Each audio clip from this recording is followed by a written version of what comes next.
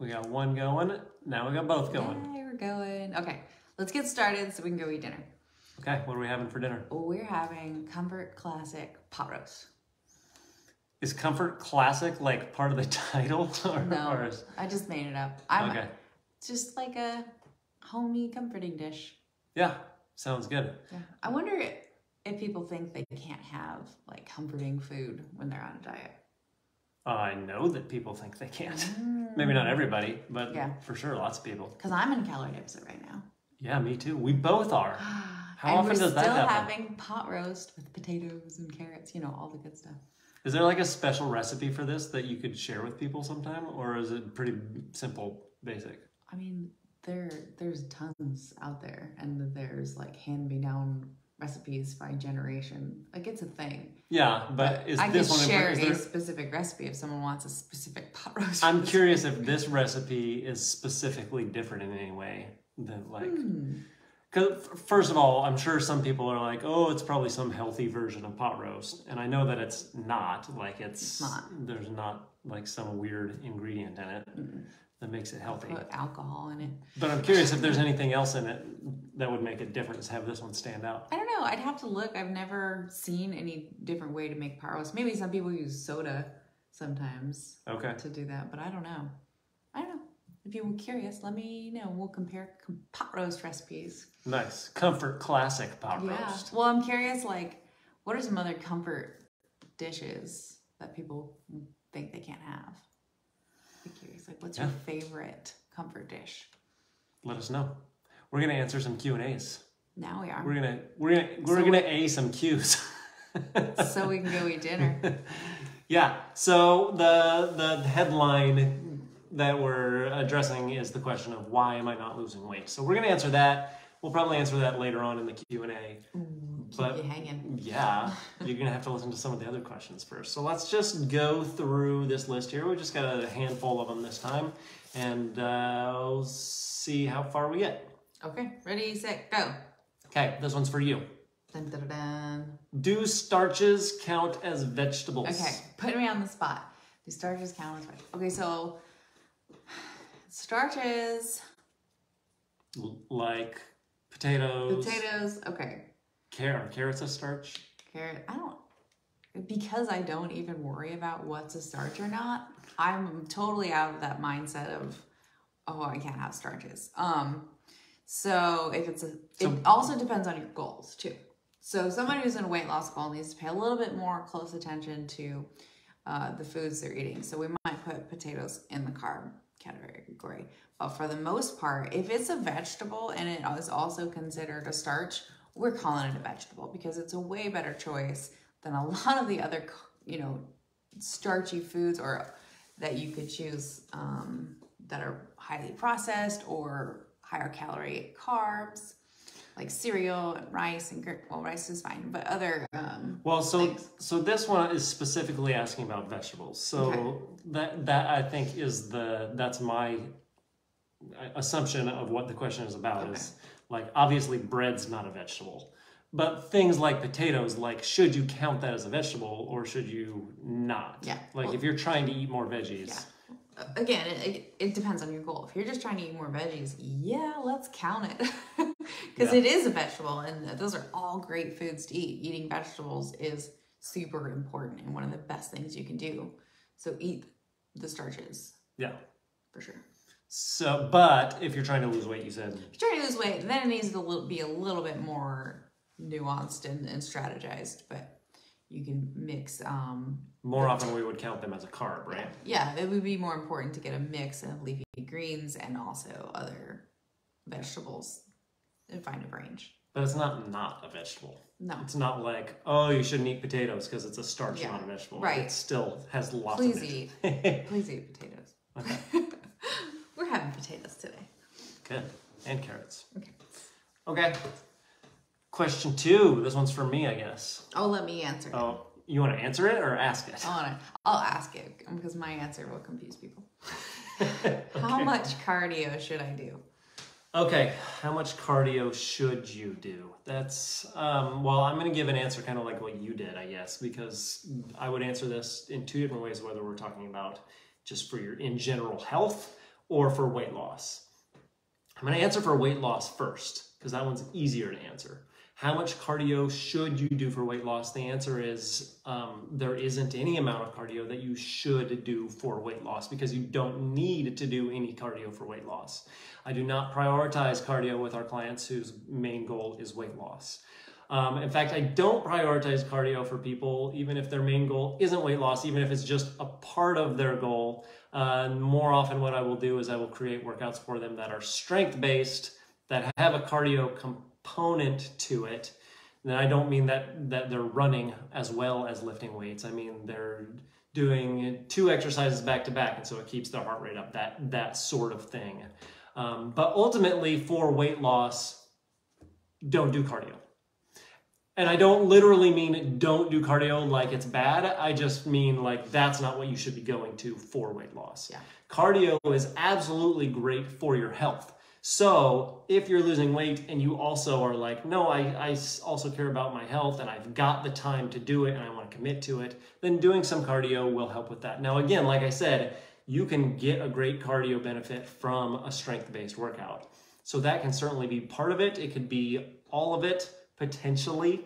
However, if you really want to focus on, I want to improve my heart health, I want to lower my blood pressure, that type of thing, then how much cardio you do, it'll come down to the specific goal. But if it's just literally just general health, I would say try to just be active every day.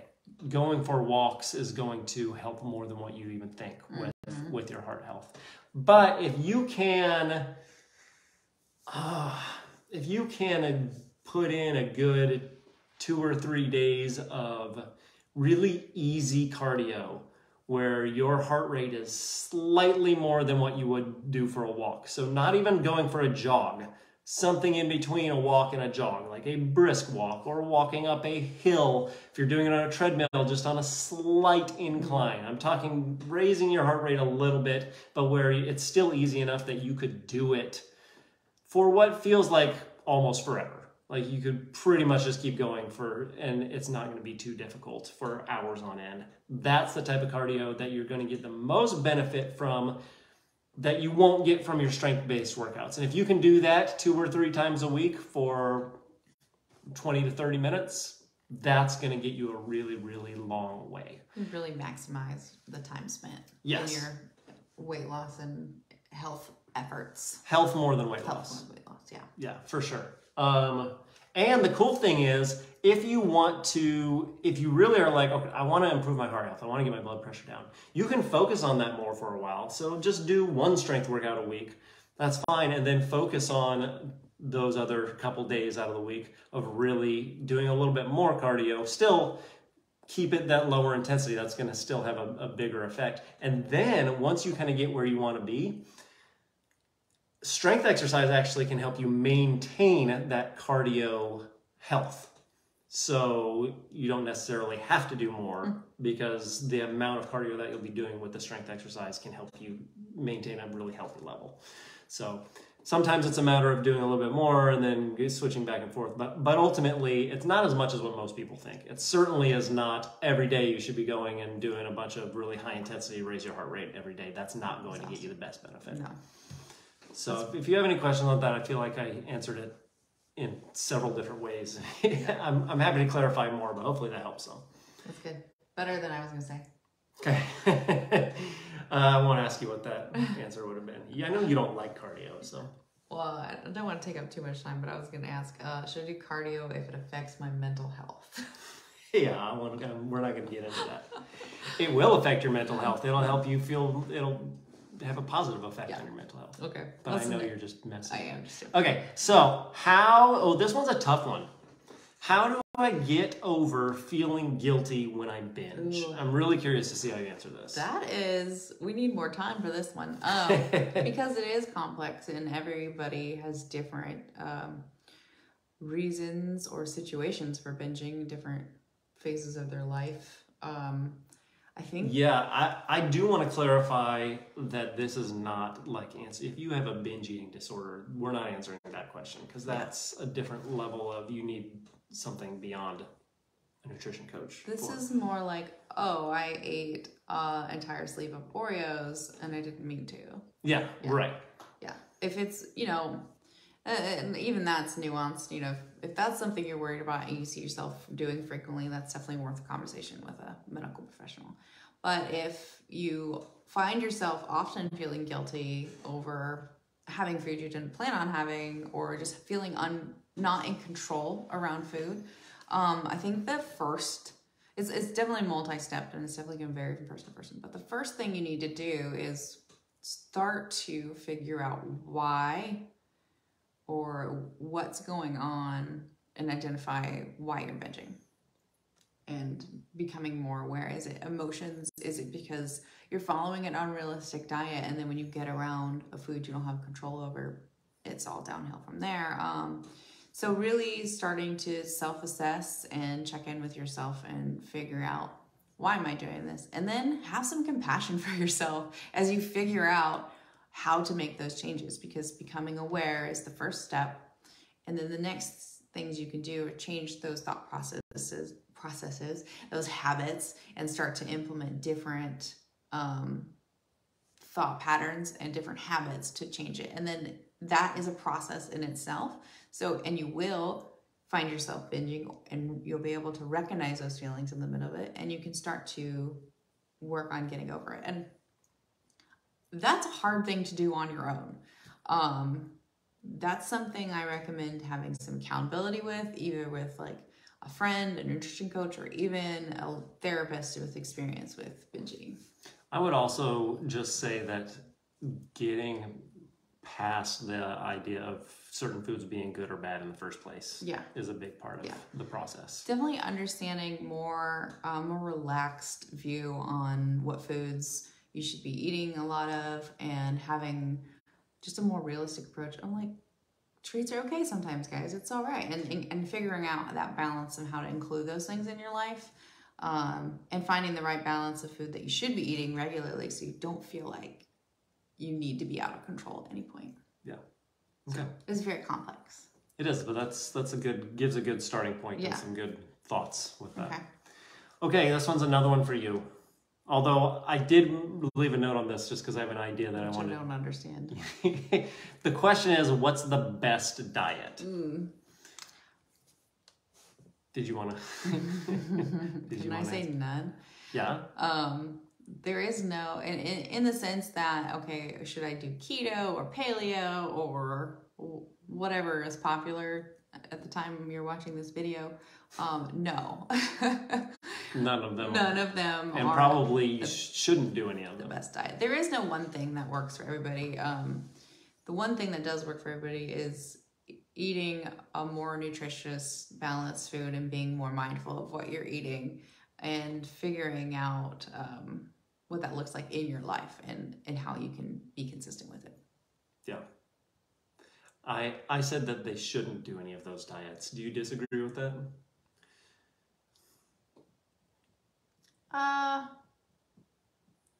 Yeah.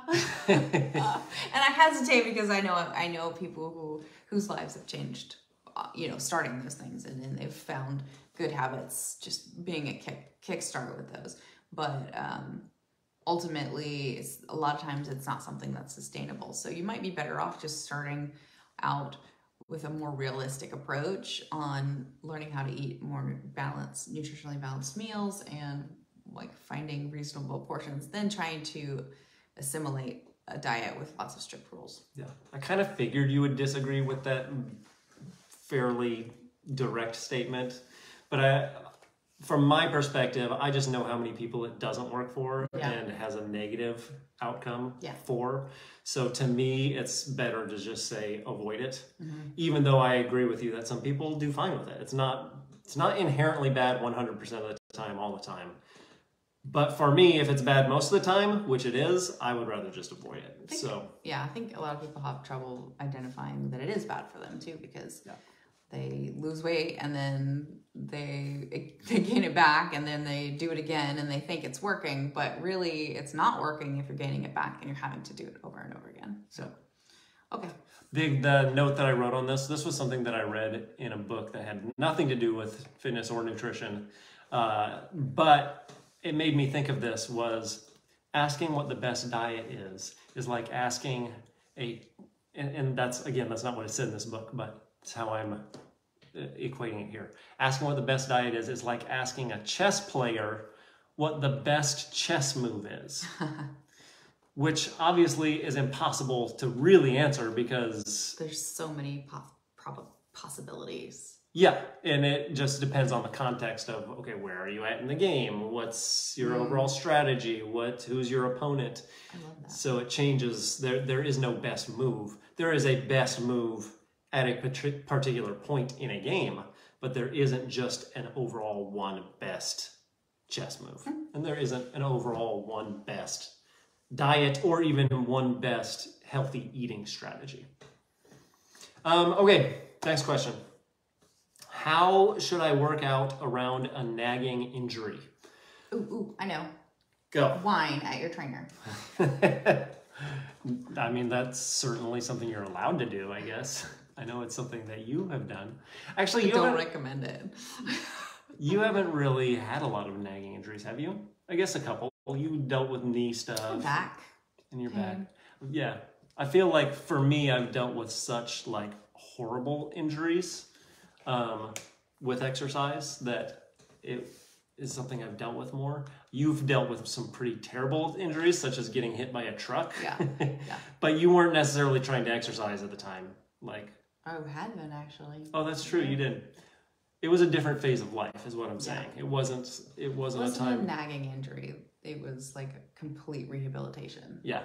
And so for this question in particular, I'm thinking of it from the context of me having had back issues that literally for the majority of my life affected how I felt physically and could interrupt a workout on any given notice, any given moment. Yeah.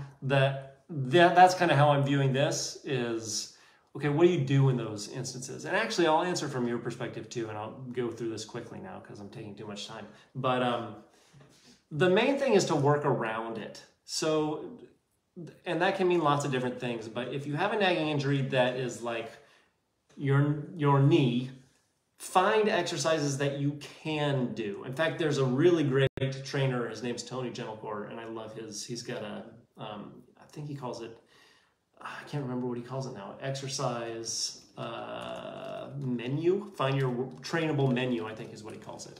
In other words, find the stuff that you can do, put that in your menu of, I know that this works for me, and do those. Don't worry about doing the stuff that bothers you.